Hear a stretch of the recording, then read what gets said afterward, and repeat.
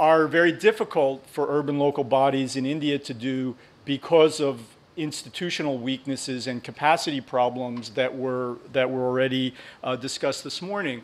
So what she proposes, and I think it's a really interesting idea for reasons that I'll return to, is to set up a set of indicators which would allow one to measure the things that urban local bodies need to be able to do in order to be considered creditworthy in a sustainable way. So it goes beyond the simple notion of creditworthiness and the other kinds of, to incorporate the other kinds of reforms that need to be put into place. The chapter by Anand Sahasramanan and Vikram Kapoor move into a discussion of the role of the private sector in doing the infrastructure services that are needed in Indian urban local bodies. And they do a really nice review of some of the challenges in the Indian system that have, for example, the way that finance has been set up and the way that it has evolved to a point where now India is using very state-of-the-art, from a global perspective, initiatives to use bonds and credit pooling mechanisms in order to be able to finance urban infrastructure. And they also review the experiences with public-private partnerships in a way that draws lessons for how these public-private partnerships might be structured differently and more effectively in the future. And then finally, there's a chapter by Govinda Rao and Richard Bird, I guess neither of whom are here today, that tries to, I think, pull together the various elements that are incorporated in the earlier papers, plus brings in some of the discussions of transfers and other factors which are really important in the urban fiscal landscape. So I would really recommend that people take a look at this. And in all of the chapters, I think, there is an attempt, perhaps not as explicit as needs to be done in the future, but to link these financing mechanisms back to the planning and urban mechanisms that were treated in the earlier chapters. Now, one thing I will say, and this is the takeoff point for the rest of what I'm going to talk about, the fiscal federalism literature, the theory for how finances should be structured in intergovernmental environments is fairly simplified. And while it provides clear advice, it also throws up a bunch of challenges. And I'm going to read a very short quote from the Rao and Bird paper. None of the tasks assigned to policymakers by the fiscal federalism literature is easy, and few, if any of them, are facilitated by India's current structure of urban governance and finance. Okay, so where do they leave us? They leave us with the point that despite this, the growing importance of urban areas, the need for urban areas to be able to provide an environment that improves the quality of life and supports economic growth is so powerful that India is going to figure out a way to deal with these things. So when I read these papers and thought about it, it made me start to think about my own experience working on intergovernmental fiscal relations. And I've worked now for nearly 30 years on this in at least 25 countries. So I have seen a lot of different countries, and they're all rather different. But one of the things that really strikes me is that this theory on which we rely, fiscal federalism, which has been so influential in the era of decentralization that has taken hold across the world for the last 20 or 30 years has in many respects been a flop. At the very best, it has not brought about the objectives that it's supposed to bring about. And I think that this is particularly troubling because so many countries jump into the decentralization game with a strong will to reform, or at least they say so. And the model is elegant in its ability to point us in certain policy directions. So why are these policy directions and the objectives that they're targeted to not being achieved? And I think the answer to those questions, we already heard a lot of them in some of the discussion this morning. So I think that we know some of the things that are a challenge. There's trade-offs among principles. There's fragmentation of institutions we saw this morning. There's economic realities that limit revenue generation. There's lack of good information. There's capacity constraints, so on and so forth. And I think that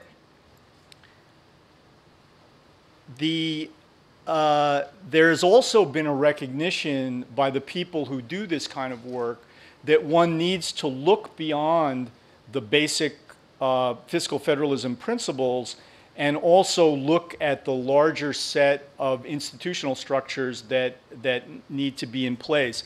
But the bottom line for me is that fiscal decentralization and governance design remains dominated by this fairly normative, narrow, technical analytical framework that has a lot of assumptions underlying it which simply aren't met in the real world.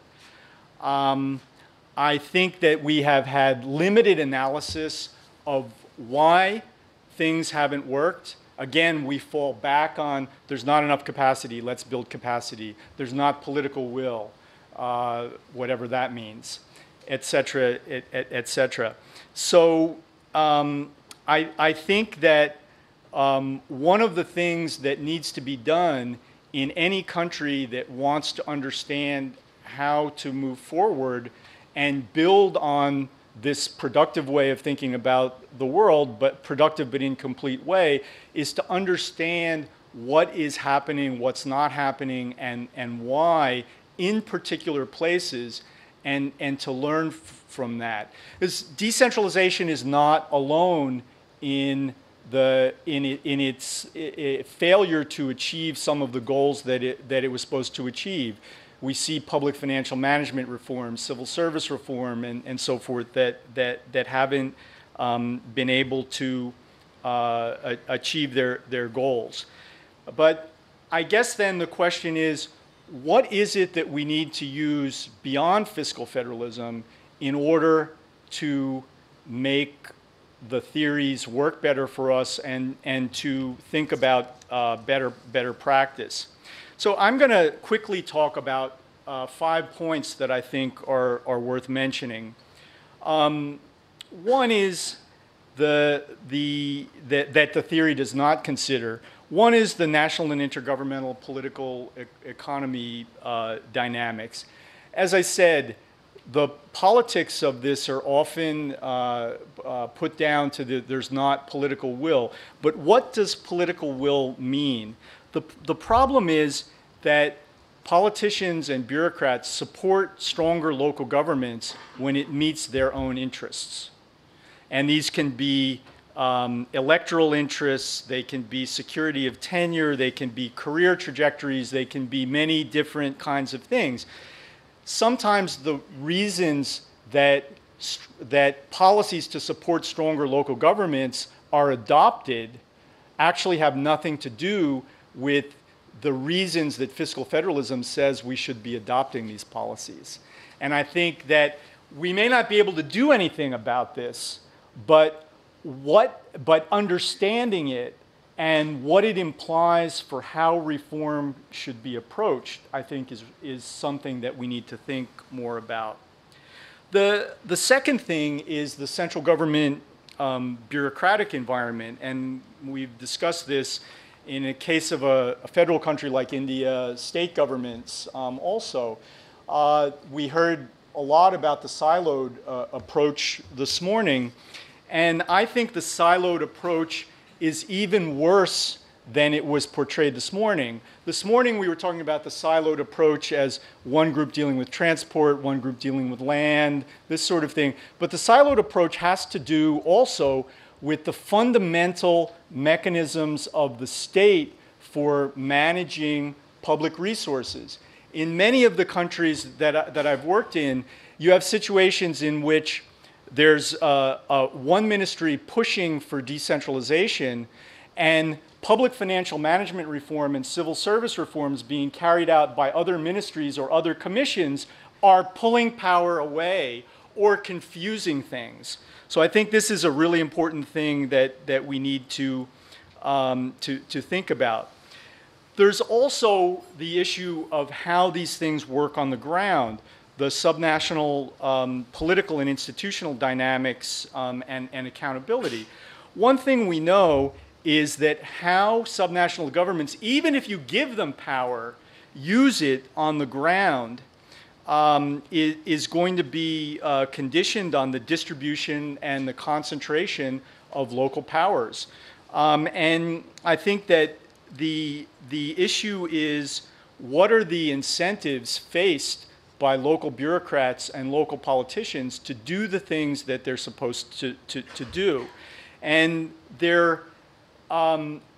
this morning we talked about these silos and recognized that there aren't easy ways of getting around the silos. I think we didn't talk so much about these local issues and understanding how some places have been able to perform more effectively, even in the context of the problems that have been identified that affect performance. A related issue as to what goes on at the local level has to do with urban area governance. Do you have a unified metropolitan system? Do you have functional fragmentation? Do you have jurisdictional fragmentation? And these things create problems around the globe, and we can talk more about them if people want to. But I see that in few countries have been able to take this bull by the horn and deal with getting the various jurisdictions in urban areas to work together better. And there's a set of issues at the subnational level around subnational elections. You know, the fiscal federalism literature almost presumes that if you have national elections, you've got a mechanism for dealing with local people and getting their preferences. And we know that subnational elections are very complicated, that the way that they play out depends on a lot of factors, other factors on the ground. And we also know that elections are a blunt accountability instrument, and that it's really critical to think about the kinds of other accountability mechanisms at the subnational level that we're going to talk about in the next section. So I'm going to leave that. But the bottom line about this subnational thing is that for local governments to work the way that fiscal federalism presumes they're to work, there has to be a social contract between citizens and their local governments. There is increasingly a literature that looks, for example, since we're talking about revenues, at taxpayer compliance.